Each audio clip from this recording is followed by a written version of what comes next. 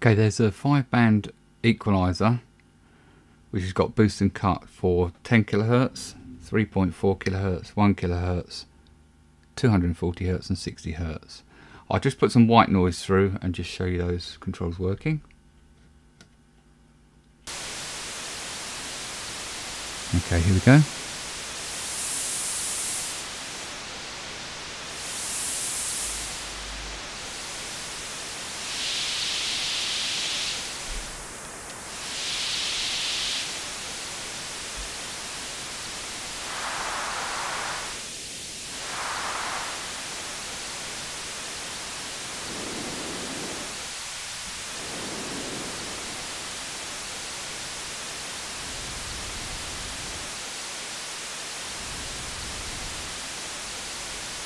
Okay, that's the equalizer.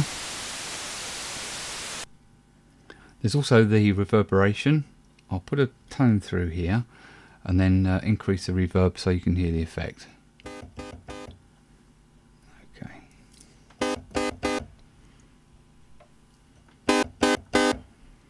Okay, that's with the reverb off.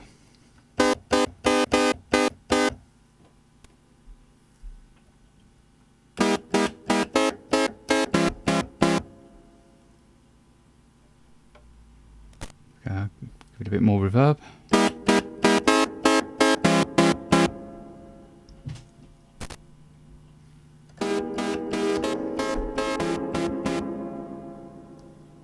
And on maximum.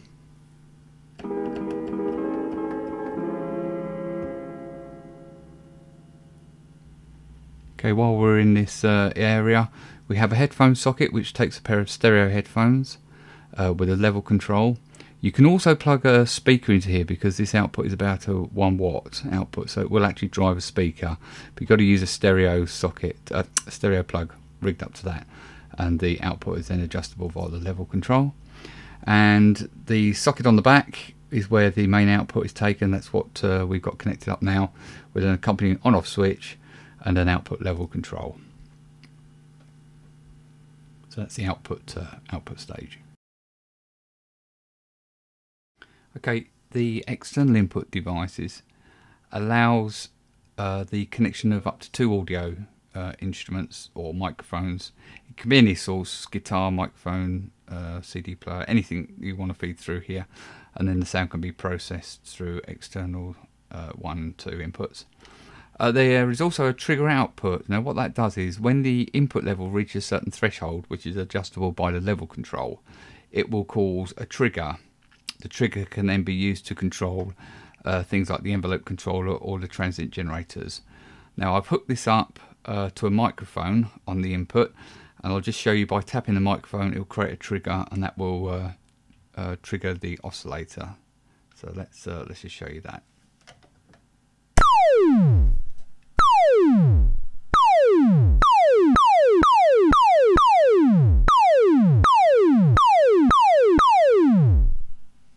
So that's the external input unit. We're now going to have a look at the filters 1 and 2. Go through filter 1 first. Now filter 1 is the original 4600 synth filter. It has a low pass, band pass and high pass mode. It has a high and low range and a tune control with a level output. I will show this using some white noise, which allows you to actually hear the filter working quite easily. So I'll just put some noise through it.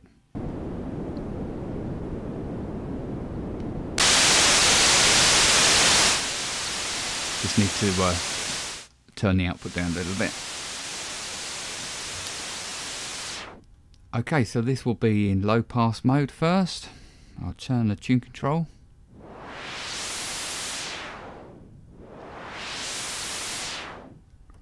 On the lower range.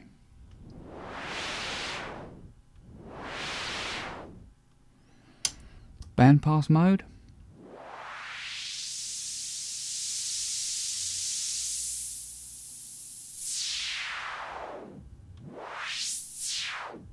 And high pass mode.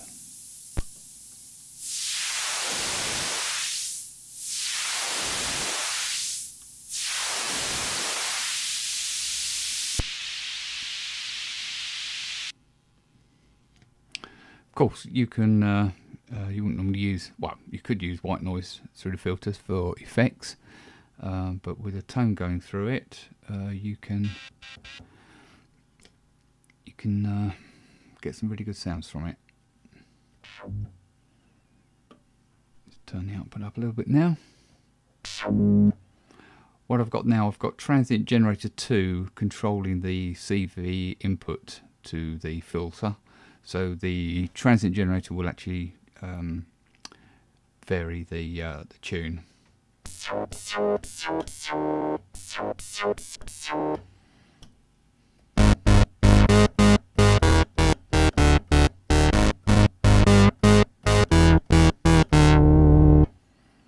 You get some really, really good analog sounds from this.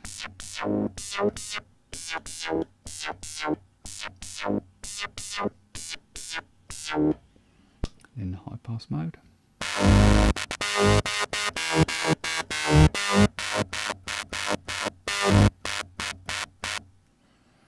So that's filter 1. Right, well, moving on to filter 2. Filter 2 was taken from the 3600 synthesizer. The reason being that it has a variable Q factor, in as much as it's got like a resonance control, which the filter 1 doesn't have. The reason this was put in was because it gives it much more commercial sound. So I'll demonstrate that. Basically, it's a low pass filter. So if I have the resonance down low, it will sound very similar to filter 1.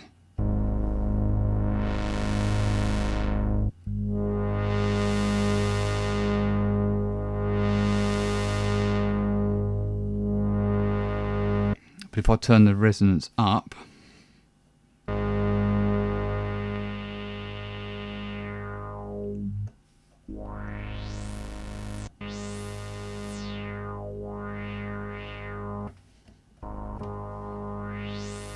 you'll hear that sounds totally different now. And again, it can be controlled by any CV source. So I've now connected transient generator 2 up to it.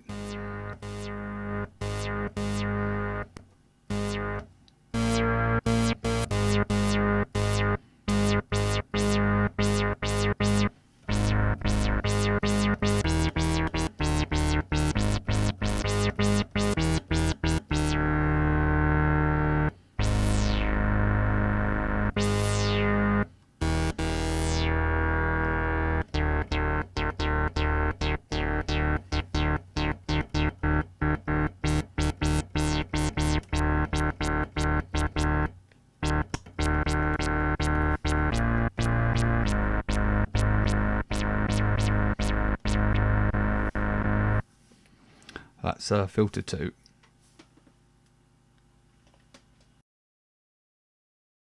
Okay, so finally we come to the joystick. The joystick control has outputs. It produces a CV output in 2 directions, so 2 CV outputs. For the x-axis this way, there is also a level control, so you can adjust the maximum output that you want, and there's also a switch that changes the direction, so it could produce a low voltage over this side and a high this, or vice versa if you flick the switch. You can use it for controlling any device that's got a CV input. I've just connected this up to 2 different filters, so I'm controlling one filter in one plane and the other filter in the other. I'll just demonstrate that. So that's one filter being controlled, and in the other direction, and then anywhere in between.